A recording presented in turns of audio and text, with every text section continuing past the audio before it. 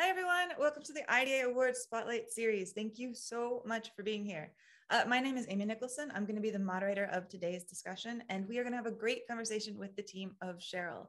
Before we get started, I would like to offer land acknowledgement coming from where I am here in Los Angeles, on the unceded land of the Chumash and Tongva people who have been stewards of this land for generations. Also, be sure to check out the rest of our Spotlight lineup at www.documentary.org/awards-spotlight. And I'd really like to thank our interpreter for today, Andrea Lust. Hello, thank you so much, Andrea. Now, let's welcome the team of Sheryl. We have director Amy Scott and subject Sheryl Crow. Hello, ladies. Hi. Hi. I kind of want to just jump right in with one of the very first things that happens in the film. We learned that Sheryl does not read any of her own press. So my first thought was, how is she going to watch this film? Is she going to watch this film? I told Amy Scott, I said, I'm going to watch this once and I'm going to hate it because I hate looking at myself. But you know what? Actually, Amy and her team, I was personally moved by their choices and the fact that they did exactly what I'd hoped they were going to do, which was tell the hard story. I mean, nobody wants to see a recap of awards and accomplishments. I mean, I think most people want to see the story of the person. They want to know more about the person behind the accomplishments or behind the career.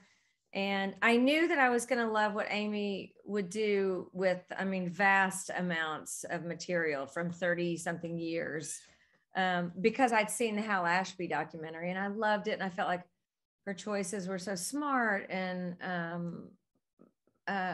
such beautiful choices that I felt like I was in good hands. So yeah, I watched it. It was still hard for me to get over just watching myself talk. It's not that much fun to watch yourself talk, but I think in the end, and I'm really proud of the story that they crafted from all the just years of experience. So yeah, Amy.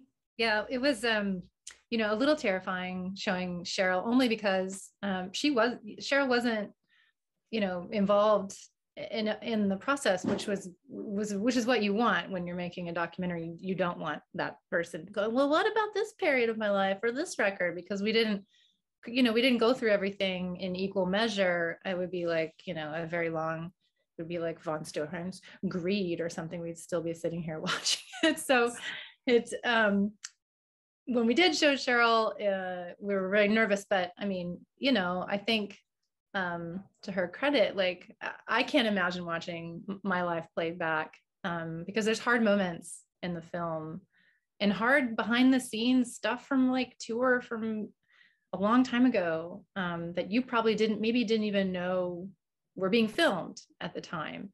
Yes. So, and I was like preparing my, stealing and embracing our whole team, like, well, we might have to cut a lot of this stuff out, and okay, you get, but that didn't happen. So it was, and that's when I knew, like, oh, she's, I knew all along Sheryl means what she says, but it's like, it was very legitimate. Like, I'm not looking to do like this greatest hits, like this is the real story. So we were really lucky.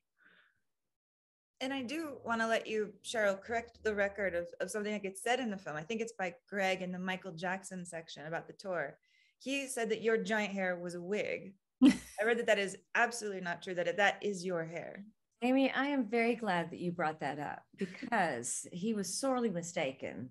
The hours in the hair and makeup chair to accomplish that giant hair from the late 80s, early 90s was not a wig. There, you heard it from my mouth. Now, Amy, I want to ask, like, when you're in prep, as you're like really just digging into all things Sheryl, learning more and more and more and pulling out bits of her story, was there like a fact, a moment, something you realized that you were like, yes, this is why this documentary needs to be made? Oh my goodness. I always felt like that because I don't feel that there's enough stories of women that have overcome so much. Like, I'm always looking for these stories that are not glamorized. I mean, there's plenty of, like, I love the Amy Winehouse documentary, but there's something about, I maybe because I'm raising two little girls, I just want a story of hope and a person that I could relate to as a female and an artist. And so I'm always looking for those kinds of stories.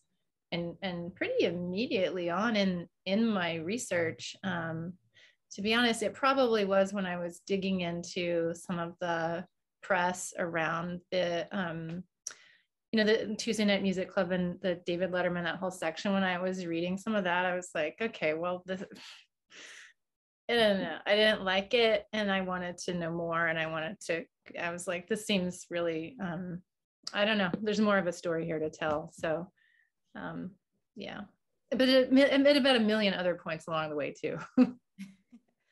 What was the day like when you first met each other? You knew this documentary was happening, Sheryl. You'd been really steeped in the world.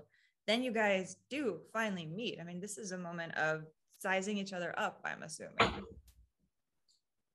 It was, I mean, first and foremost, everything was weird, because we were in the middle of a pandemic, and also I was very, I was hesitant to make a documentary because I've always felt like, as much as I've loved documentaries, like I love the Nina Simone documentary. There's so many documentaries that have inspired me to keep doing what I'm doing. But generally they've been about people that are no longer here. Also, I was hesitant because I felt like, in this day and age, almost every vehicle is built in a way to self-promote. And I'm a really private person, and I'm not even, I'm older. I'm not even good at social media. So, I chose Amy because, and I had not met her. I'd spoken to her on the phone. I chose her because of her sensibilities. And when I met her, it's kind of funny, you don't know exactly what to expect when you meet somebody. You have this vision of what they're going to be like. And she was kind of like that already. I mean, when I first met her, I could tell she was an artist. I could tell she was a music lover, but I could also tell that she was a serious filmmaker, and that she wanted me to trust her with my story in a way that met what I was hoping for, which was the story of a lot of really hard moments that inspired the body of work that I have. Not just the hits. I mean, the hits are great, and the hits have taken me all over the world, but those don't ever tell the story of a singer-songwriter. The ones that are the deep cuts are the ones that illustrate who you are. And I immediately really, I loved her, and I loved her team. And I felt like the questions that she was asking I felt like they were right on par for not doing a really soft piece. We were so excited to meet Sheryl, and mind you, because it was the pandemic, so for about a year and a half, I hadn't even seen my crew, or like my filmmaking family, my brothers. And then I was like, we're going to go fly to Nashville, and we're going to go stay and we're going to hang out with Sheryl Crow for 2 weeks. It was just so surreal. So we were so excited. So it was just a real exercise for us to like be cool, like just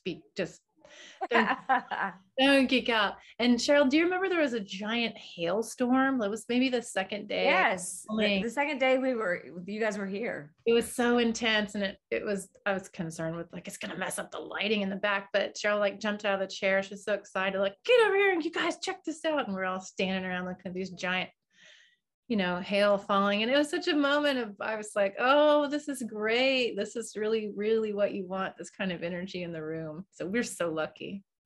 It was, I mean, it's a funny thing. I guess people that make documentaries, sometimes they don't become friends with the people that make their documentaries, but I really love Amy and love the crew, and I felt like we went through something together. Yeah. It was hard. It was, for me, really emotional. And I felt like we went through a lot together. For one thing, those stories aren't stories I've ever told. And they were an opportunity for me to tell my side of the story, to address what's been written about me for years and years.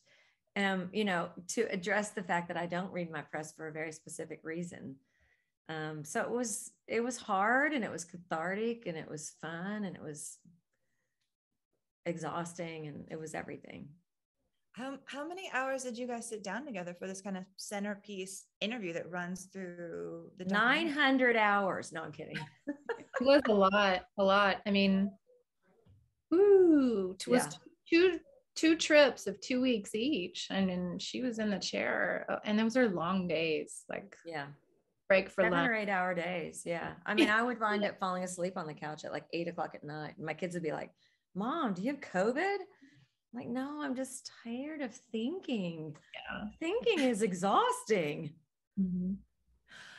I mean, to know you wore that outfit that long, that you really had to decide what you wanted to wear for a while.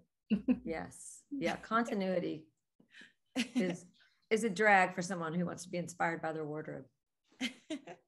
But I'm imagining like what the documentary really gives you a feel of as you're watching it is of a person who moves to LA, their life changes relatively fast and very, very, very speedily. You get a sense as you're watching this film, you know, that this is your moment to sort of do the reflection that you didn't really have time to do for so long. Is that an accurate kind of read of what's happening on screen? Yes, but I don't think anybody sits down and really reflects. I mean, I've had a couple of instances in my life where the circumstances of my life dictated that. I mean, obviously being diagnosed with cancer was a moment I sort of had to really take stock, and I had to like stop everything that had led me to that point to sort of reassess how I got to that moment. But I don't know of any occasion where you sit down and you actually dig through the memories of your life and relive them and actually tell the story of what happened, because I don't know of anybody that really wants to go through that kind of emotion. It's not like you just tell the story and it's sort of a recap. I mean, it can be, you know, it's a little bit like revisiting a car wreck you were in. Sometimes it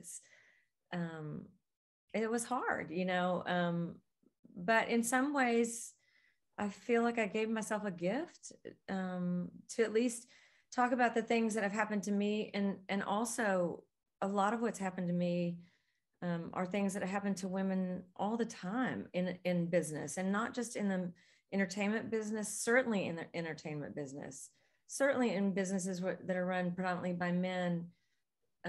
Women are going through what I went through, and at least now have an opportunity to speak about those things and be taken seriously. But, you know, I've come up through 30 something years now of being in my business, and some things have changed and some things haven't. And to be able to talk about it and come out the other end and give young women, or even just young artists,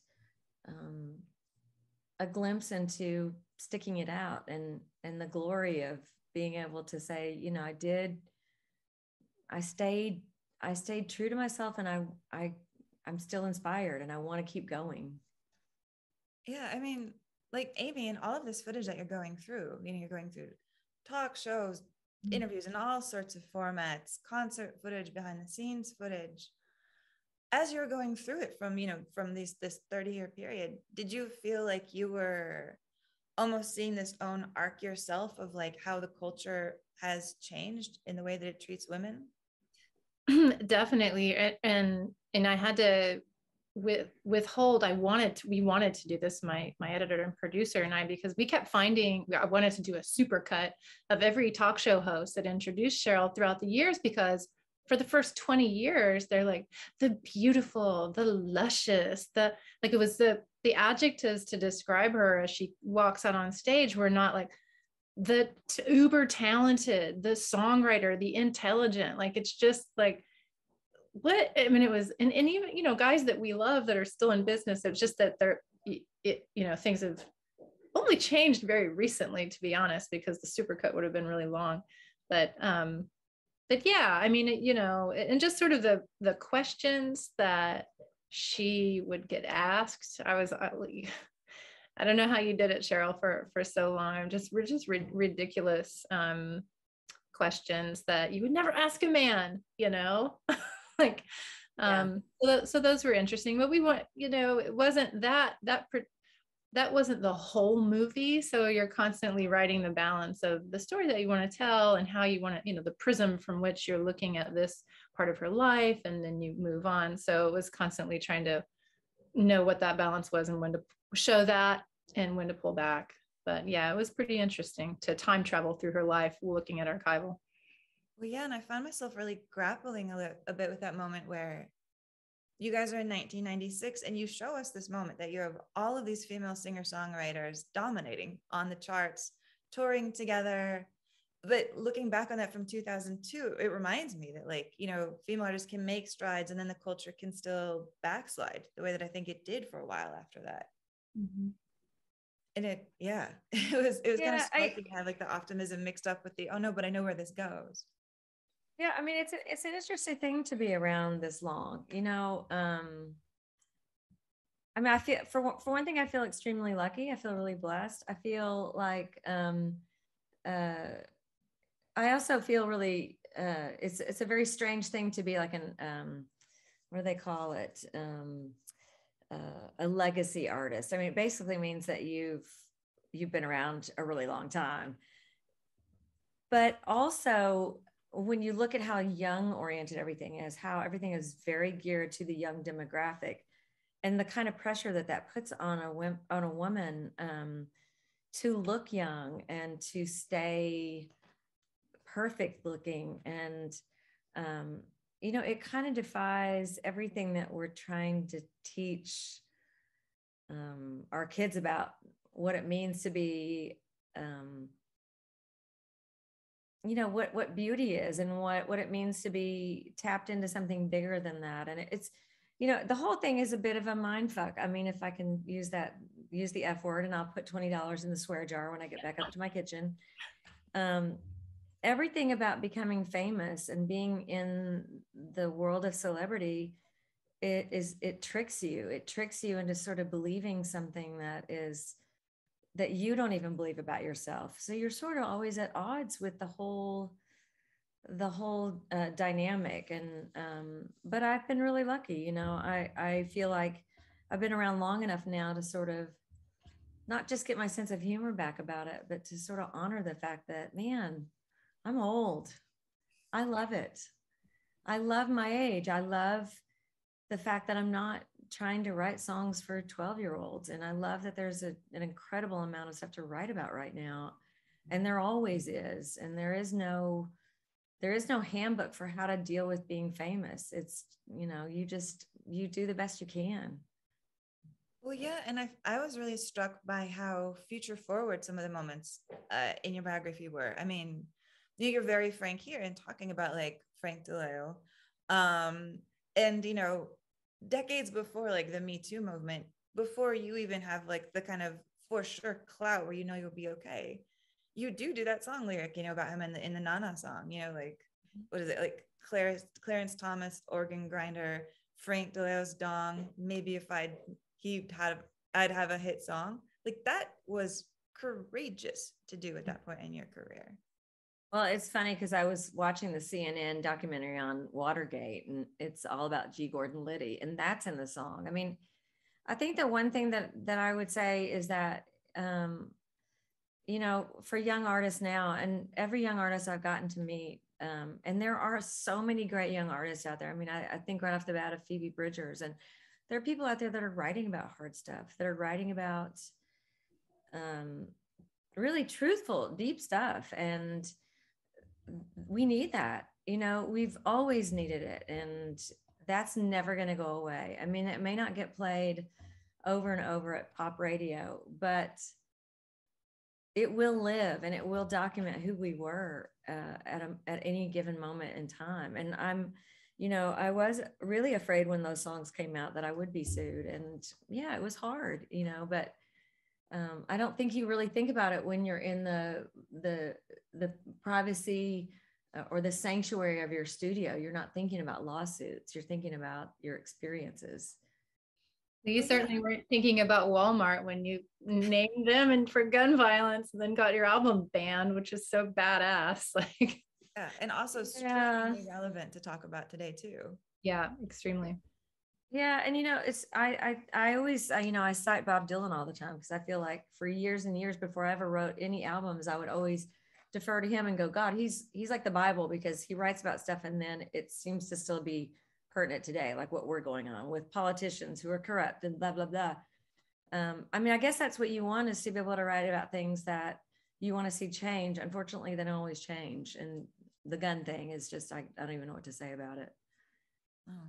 I mean, Amy, talk to me about like weaving in Sheryl's music. I mean, first, I'm just guessing that you had Sheryl's song stuck in your head for a while making this movie. Oh yeah, I still do.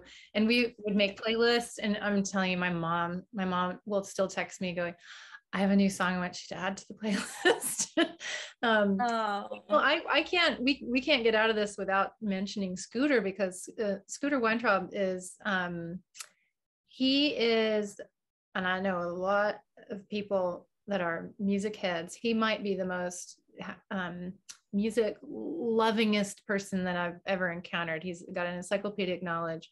Yeah. And so in terms of like how we wanted to weave the music into the film, a lot of that was a partnership with Scooter, because and it would just be a vibe check. Like, what do the scene is like, here's the information and here's the story, but the undercurrent is this tone of like unrest, or we want to drop in this pop hit because we want everyone to get swept up in it, but then we want it to kind of turn. And Scooter was so fantastic with that. And then it just uncovering sort of the deeper meanings of, like the song like Weather Channel, just really pop, like stopping the film almost to really just hear her play that song and take those lyrics in. That stuff is really important to me, and was important to Scooter too.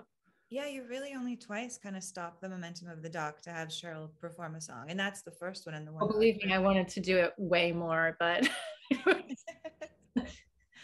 yeah, there's notes. Yeah, we need to have like a part 1, part 2, part 3. Yeah, we were ready. We would have done it. Well, maybe in part 3 you can use the interview where I heard that there was an interview you decided not to use where Sheryl's on a horse. Oh my God. Sheryl's such a good sport. Yeah. Well, she's got these amazing horses, and, and a golf cart, and I have a DP that's game to get out. And so, yeah, at that point in the filming, I think Sheryl was probably happy to just get out of the interview chair. Yes, I would have been happy to like interview off the diving board and But of this like catalog of music, the one that I feel like really sticks out in the way it was used, use it in the opening, you bring it back towards the end, is, Makes You Happy. Oh. Why that song? I mean, that song is everything to me. When you think about Sheryl's music, I mean, if there's one standout song, because it's so, I mean, it gets you in your heart, and people are like, become another person when they're like, people become possessed when you see, when they hear this song. It's like a phenomenon, in the coolest way. Like, it's really soulful and it's highly creative, and then the lyrics are fascinating. It's just, and like I've always thought was so cool about her music is these songs that sort of creep into the pop charts, but if you're really paying attention to the lyrics, she's pulling some real fast ones, on you. So it's just an anthemic song. There was no way we weren't going to start in the movie with it. I mean, it felt like you also used your interviews kind of like music, like you sort of would toggle one in or push it up more towards the front when the moment came. Like, when you're talking about, say, the Fame section, to have somebody like Laura Dern come and be the voice of what it was like, growing up with Fame, but also witnessing your fame, that felt like a very smart choice to make. Thank you. I have a really smart editor and producer that I work with. So. Oh, and you also came out of editing documentaries too. You know what you're doing. You know your way around an edit board. That's true. Yes, she does. She definitely does. No, why did you decide to introduce, your parents, Bernice and Wendell, halfway through the film? Oh, we had a cut where, as you do, you have the chronological cut first, and then everyone says, "Oh, that's so boring to start at the beginning," and then you put it in the blender and then see. It made, there wasn't a natural place to introduce Bernice and Wendell because I wanted it to have gravity. It's like at this point in the film, you're going, okay, where did this woman come from though, for real? Like, where did she get this space alien musical talent? And then you see them on the couch and it's like almost this like Wes Anderson. I'm not comparing my shot to Wes Anderson, but in the way that you kind of introduce these precious people that are so smart and then, so funny. It made sense at that point in the film. I think earlier on, it would have kind of taken some of the mystery away as to who Sheryl was. That makes sense. And there's a moment, there where I feel like it's really evident the trust that was put into this film because, Sheryl, you choose, I think very smartly to like blur the face of your sons, of Levi and Wyatt, like on your social media, on your Instagram. But you were like, in this documentary, I will show their faces. Like, what felt right about that? Well, there's no denying that they're the most important thing that's ever happened to me. And sort of in a miraculous way, and I don't mean miraculous as in, oh my gosh, it's incredible that I was able to adopt, but more so from a real, I mean, I don't want to say mythical, or I don't want to sound woo-woo, but, my life wasn't mapped out exactly what I thought it was going to be like because of what I was exposed to. You see my parents who've been married 67 years, and you think that's going to be your life, and my children, without a doubt, I feel picked me. They picked my family. My family stood at the altar with both of my children as their protectors when they were baptized. And, for me, their being present in the story that's the moment, the hallelujah moment, and I didn't feel like I was using them in the film, and Amy wasn't, we weren't using them as a means of promoting me. They weren't, social mediaized like a Prada handbag. I mean, they are definitely fixtures in my story. So that's why they're in there. We did film with because we spent a lot of time at Sheryl's house, and she trusted us to. We filmed a lot with our camera setup, and it was cinematic looking. But then when we got back and we were sort of cutting these scenes, it didn't feel. It was like, well, the only way that you would see these kids is really on cell phone footage of Sheryl or whoever's right there with her. Like, it needed to feel intimate and special and important, not like we lit this scene and shot them, like that just didn't feel true to to who they were. That makes sense. And you did choose to film sort of some like cinematic reenactment sort of things, footage of like Sheryl as a kid learning how to play the piano. I noticed that the actors that you use in those scenes, they have your last name. Is there a relation? Well, yeah, the children that I did shoot very cinematically were only my children. So they do make their way in. Yeah, my daughters are they play youngest Sheryl and younger Sheryl. And I bought an upright 1973 Yamaha piano months before the shooting because I told them, you're going to have to play piano. And I showed them this picture of Sheryl, like as a 5 or 6 year old. And she's got her little glasses and her long hair and she's at the piano. So they would just stare at that for months. And they were like, well, we want to learn they wanted to do it method. So we got a piano and started learning scales. And so thank goodness now we paid them, didn't we? Did we pay them? They did not get paid. And so my oldest is asking for her SAG card. So I've got to fantastic. Yeah. It was so much fun to film with them. They are precious. They are precious. Thank you. I mean, there's also this footage. I wasn't sure if it was B-roll that you guys shot when you were out together or something, but there's like a kind of series of shots of Sheryl, you're in like a longer sleeve red top, I think. And I was thinking of it as like the kind of day in the life of Sheryl's sequence where you're signing autographs. We just sort of see what it's like being you and having and talking to people all day and signing and signing and signing. Where was that footage from? Did you shoot that when you went out together? Did you find it from somewhere? Are you speaking of the footage that is sort of happening during a sequence when the metronome is going back and forth? And it's like, yeah, signing autographs. That is a filmmaker that was on tour with Sheryl during the Come On, Come On tour. I think it was, yeah. Yeah. And so that was we generously worked with another filmmaker that had shot a lot of footage. So, and that was some of the more, the harder behind the scenes stuff from backstage that, I was, that would have been, 2003. So I was not around and shooting Sheryl. Yeah, I think all that stuff from signing autographs and also going into a restaurant and being asked, I think that was, it was pretty a pretty honest depiction of things starting to unravel for me. And I mean, it's kind of amazing that we have that footage and that I wasn't even aware that we had it.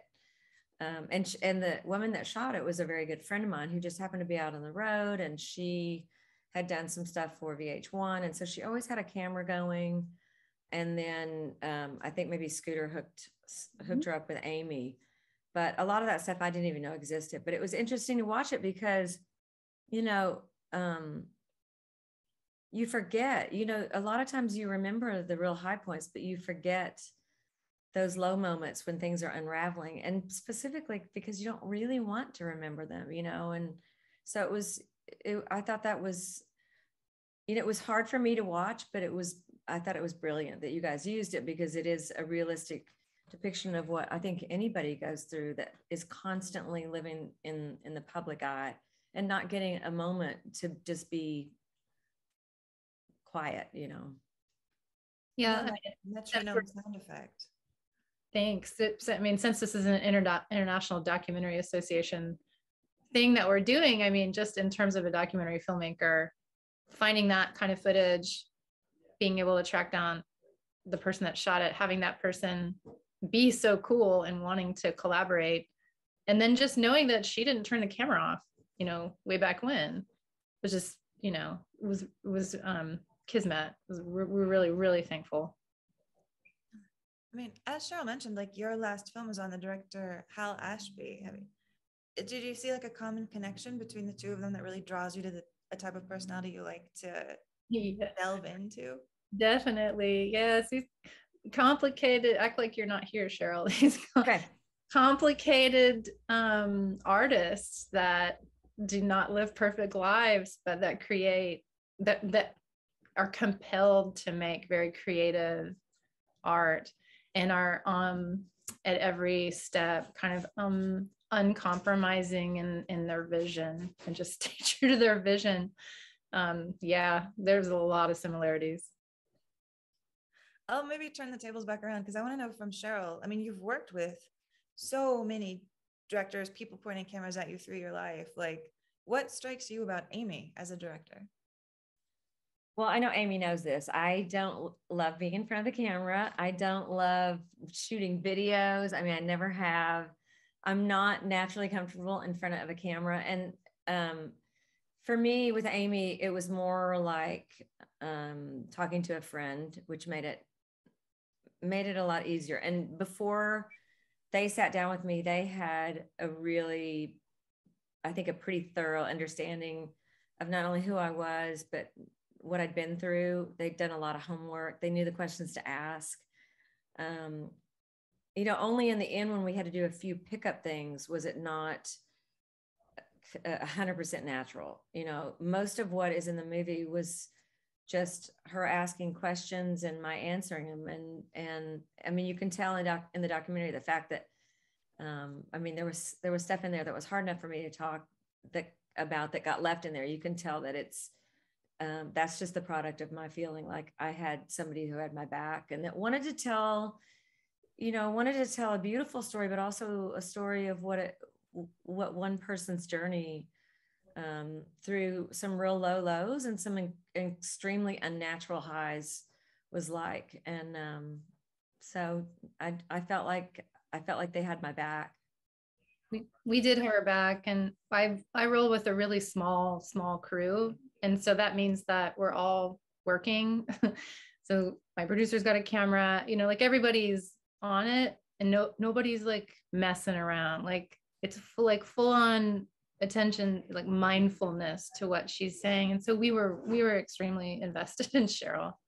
And the other thing I'll say is that when I would cry, I would look around and they would all be crying. So it was a little bit like therapy. I did just have one last question I want to ask as we're wrapping up. Did you consider any titles for the documentary other than Sheryl? Oh yeah, I mean, I went through tons of, Strong Enough. There's the obvious like song, people, you want to do it with songs. Yeah, and I knew I was going to take shit for making another film where it's just someone's first name. It's like, oh, what? And so now what's next? But there was no other. It's like Sheryl is Sheryl. She's unapologetically Sheryl. I mean, that would have been the other answer. Scooter was like, we could just call it unapologetically Sheryl. But that, I couldn't come up with anything that was more true to her, and I didn't want to tie it to one song. That's funny. That's the first time I've put that together, that Hal was called Hal. It still feels different. I mean, it does still feel different. And, you certainly don't, all she wants to do is have a little fun. I mean, there's 1,000 ridiculous titles, but yeah. I mean, I think every day it's a winning road. We went down them all and it was like, yes. No. Yeah, no. Yeah, no. Well, Amy Scott, Sheryl Crow, thank you so much for this conversation. This has been such a joy getting to talk to you about the film. Congratulations to both of you. I also want to thank our interpreter again, Andrea Lust. Thank you so much for having the best fingers in the business. And yes, thank you out there watching. Thank you for joining us to the IDA Awards Spotlight series. Again, if you would like to come and keep checking out the rest of our Spotlight lineup, we are at www.documentary.org awards-spotlight. So thank you all for being here. And thanks again, Amy and Sheryl, such a pleasure. Thanks, Amy. Amy Scott, I love you. Love you and too. Thank you, Amy, for having us.